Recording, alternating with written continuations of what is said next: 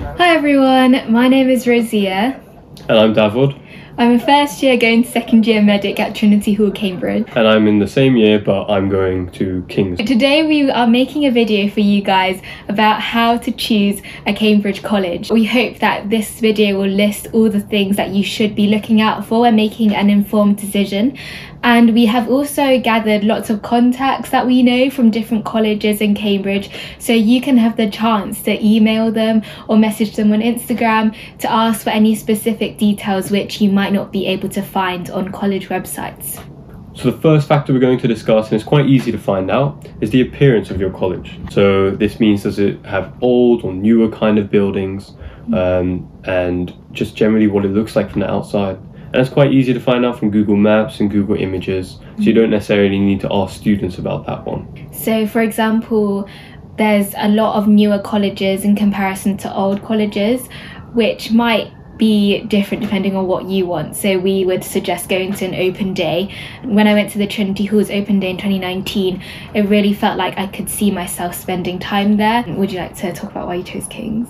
Yeah, so I chose King's because it really is the face of Cambridge. Any postcard you get of Cambridge, King's will probably be on there, and you can even see in the background how nice it looks. You can actually see the chapel just there, and because of that, it was just the first one that came to mind really when I chose my colleges. And other colleges like Fitzwilliam or Churchill, for example, are quite polar opposites to King's. So if you prefer a more kind of less grand college, then that might be better for you. The second thing that we're going to mention is location.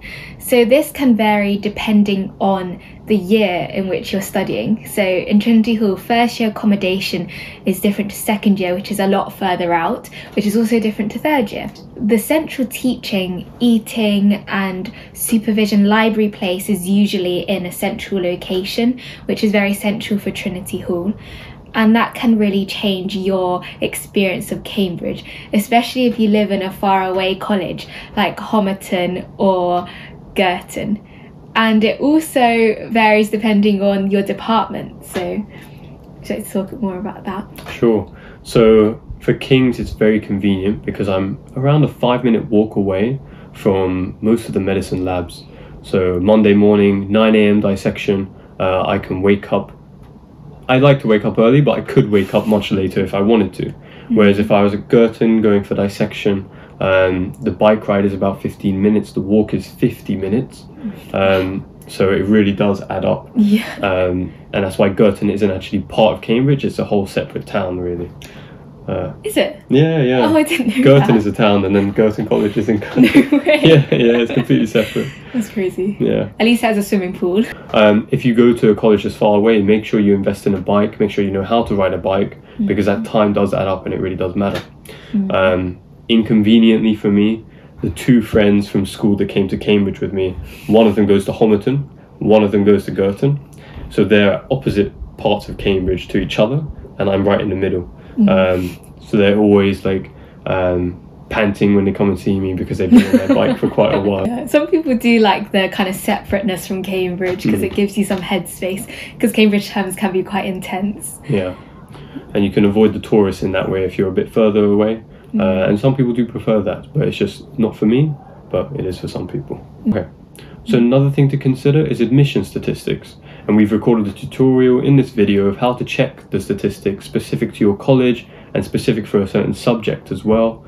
And it's really something to take into account and not something to skip out on because it's widely available as well. So part of the reason why I chose Trinity Hall is because admission statistics were slightly more in my favour compared to more competitive colleges like Trinity, for example. So I didn't want to risk it too much, as I knew I wanted to study in Cambridge, so the college wasn't like the most major factor for me.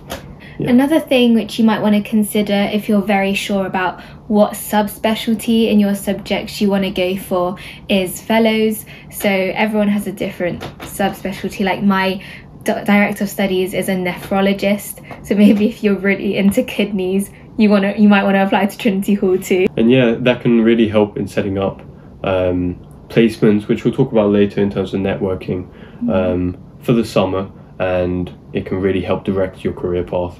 The next factor which we think is really important is accommodation.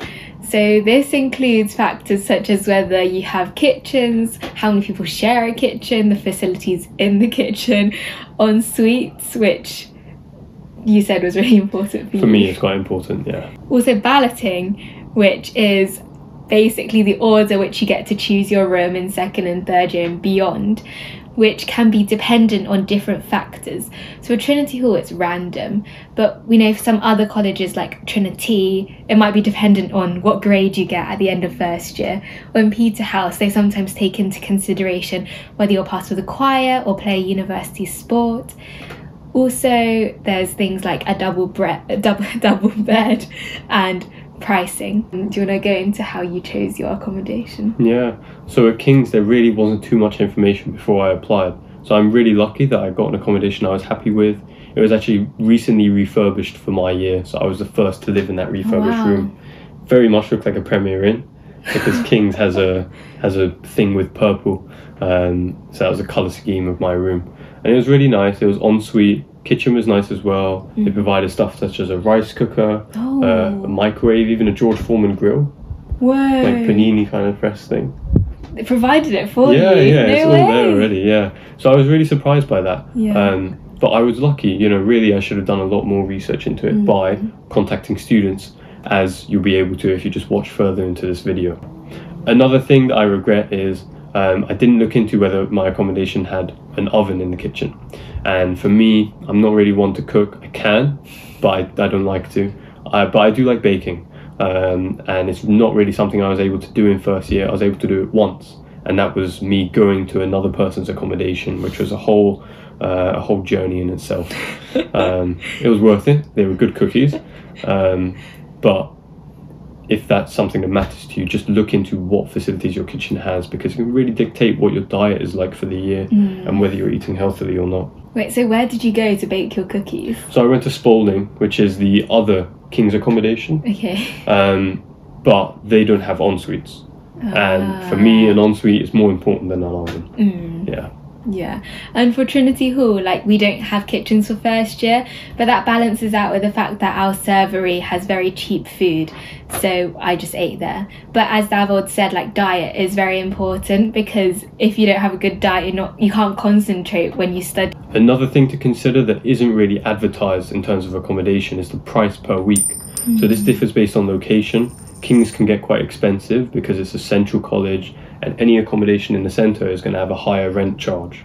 Whereas accommodation further away from the centre of town is going to be a lot cheaper, and therefore it's definitely something to ask students about. Wait, if you don't mind sharing, how much was your accommodation per week? Sure, so my accommodation per week was £180 per week. Okay. Whereas at other colleges you can find it for, I think, even 100. And you know, £80 difference per week obviously adds up. Yeah. And it can completely change how much of your maintenance loan you're using or whatever other sources of income you have. Yeah. So mine was 124 a week, but I didn't have an ensuite, and it was like right next to a really busy street, so I'd get woken up at 7 a.m. every morning by the garbage truck. I didn't matter too much because I spent most of my time outside my room. Another aspect of accommodation is laundry, because you want to stay clean as a uni student. Yeah. So for Trinity Hall it costs £3 if you want to wash and dry your clothes, but for King's, what is it like? So King's, it's a flat rate of £2 per week, whether you use it or not. Oh wow. Which is good if you do a lot of laundry, bad if you don't really do laundry. So do your laundry. And for other colleges, we know like St John's has free laundry, and Emma does your laundry for you. Yeah. So if you're someone who goes through a lot of dirty clothes, Emma might be the right college for you. Another thing to consider that also isn't too well advertised by the colleges is what they offer in their servery and specifically dietary requirements. So King's, for example, has halal meat, and that's not something that was advertised previous to this year, but it's been halal for a couple of years now, which is a nice surprise if you come to King's and then just find out that it's halal once you ask them, because it can mean you can just freely eat meat every day and you don't necessarily have to cook for yourself whenever you want meat. But it's something that's very dependent on the college, and as I said, a lot of colleges don't end up advertising it, so it's important that you ask a student there or contact admissions at that college specifically so that you can find out about that. Yeah. And I think if you're a vegetarian or vegan, then Trinity Hall is a great place to be, because we have at least two vegetarian options a day, vegan/vegetarian, and on Mondays it's always meat-free Mondays. Nice.